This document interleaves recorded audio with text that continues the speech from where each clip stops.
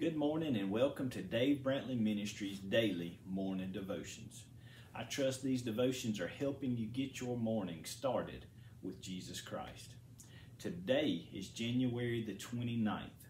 We'll be reading from Faith Food Devotions by Kenneth E. Hagin. And let me encourage you to subscribe to my channel and share this video with somebody if this blesses you. The title for today is The Lord at Work. And our scripture for today is found in 1 Samuel 17 and 47. And it says, "For the battle is the Lord's." We could all learn a lesson from that right there, because we try to fight our own battles a lot of times when we can put the Lord to work and let Him fight our battle for us. It says, "Don't get into any trouble. My mother called after me as I went to a family crisis. So-and-so almost whipped my brother Doug. I'm not going to have any trouble," I answered. "I'll never have any trouble. I'm going to put the Lord to work."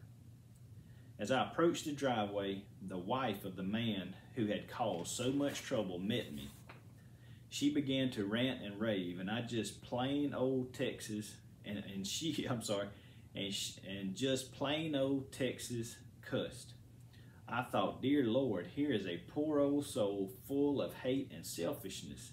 And she can't help being that way. She can't help having the nature of the devil in her because she is a child of the devil." I didn't say a word to her, but I said to the Lord in my heart, "Thank you, God. The greater one is in me." 1 John 4 and 4. And I acted like the greater one was in me, and He is greater.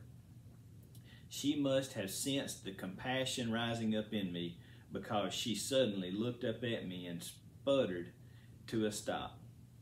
Then she took hold of my hand and fell on her knees, crying, "My God, put your hands on my head and pray for me. A poor old soul like me needs something. Oh my God, pray for me." I hadn't said a word to make her say that. All I had done was acted like the Bible was true. All he had done was acted like the battle belonged to the Lord, and the greater one lived inside of him. Let's make this confession of faith together today.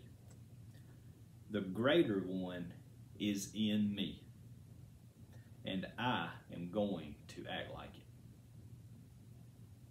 Glory to God. I hope this has been a blessing to you. Hey, like I said, please consider subscribing to my channel. And if you're interested in a copy of this book right here, you can email me at davebrantleyministries@gmail.com.